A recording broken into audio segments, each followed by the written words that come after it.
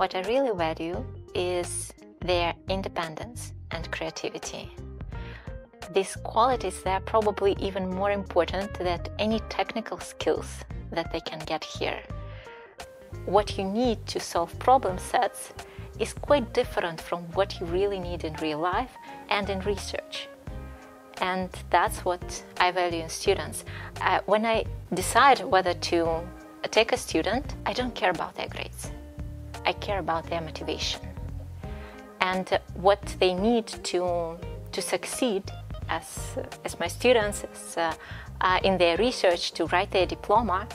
They need to be able to find problems themselves. They need to formulate the question that they want to answer. They need to be able to find a way to find these answers. They need to know the book where to look at.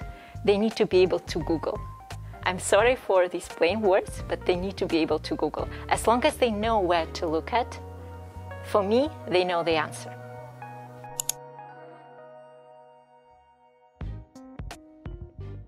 The students that want to apply to PhD, we are always happy to help. All they need to do is they need to ask questions. And this is the most important thing that they need to do to get to PhD.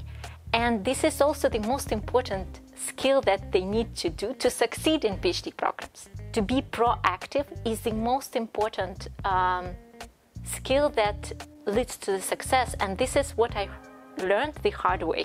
I was always reluctant to knock to a door of my advisor and ask a question because I thought that I would bother him.